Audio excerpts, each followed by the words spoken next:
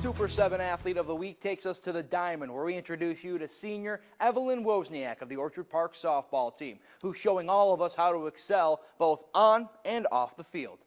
When her time as a Quaker is over, Evelyn Wozniak will continue to represent the 716 on the Fairfield University softball team. I just really love the campus and the coaches, and it just felt like home when I went there. And the location is great. It's right by the beach in Connecticut, so.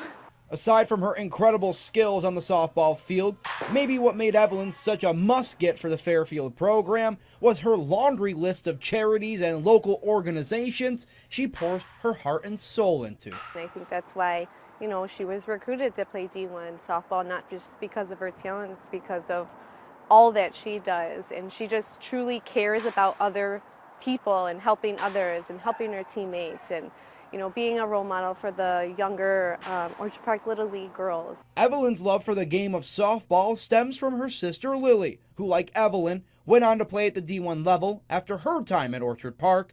The two share a special bond, fueled by their competitive drive. Like, everyone's like, do you want to be like your sister? I'm like, well, I want to be better than my sister. So I'm just like, always who's better. And I always say, we're different players, but I want to say me, but, you know, she's also really good.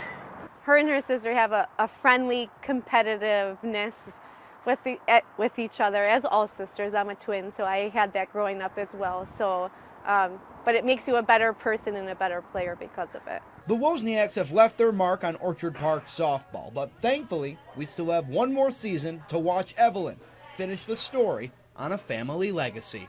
Dom Tibbetts, 7 Sports, Orchard Park.